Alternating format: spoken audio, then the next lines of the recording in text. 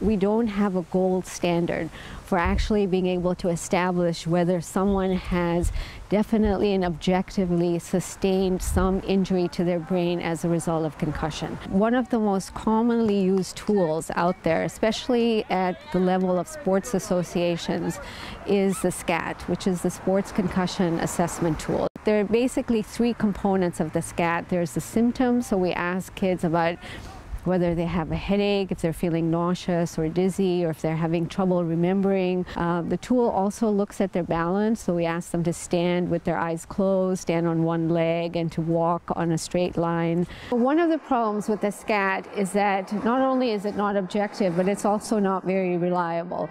We know that kids, especially younger kids, are not very reliable in terms of reporting their symptoms. The player will always want to play, and sometimes, and generally speaking, the coach will rely on what the player is telling them.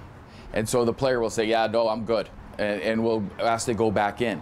There really is a need for simple objective tools that will give us a direct measure of what's happening in the brain. EEG stands for electroencephalography. It's actually quite an old technique and has been used for over 100 years. The way that we're using it is different, though, because it's taking advantage of some of the newer and more sophisticated types of analysis. We put the cap on and we just ask them to sit with their eyes closed for 5 minutes, and we're able to extract information about the functioning of their brain just from that 5-minute activity.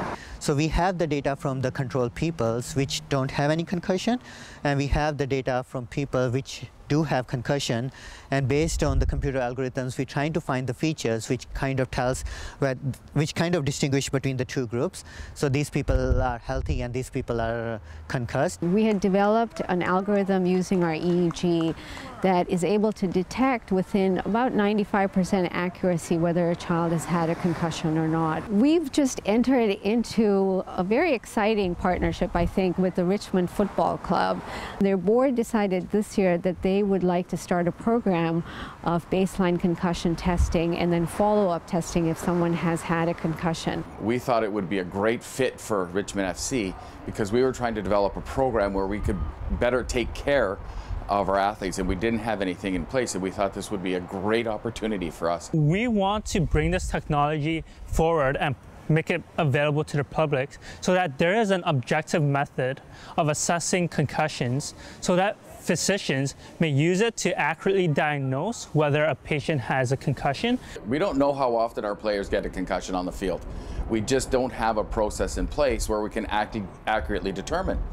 With this new baseline testing, where we actually can see before and after, if a person is suspected of receiving a concussion, it will go a long way in helping us keep our players safe. We're finding things that no one has really understood before. What we're seeing is that even after one concussion, the brain is actually reorganized as a result of that concussion.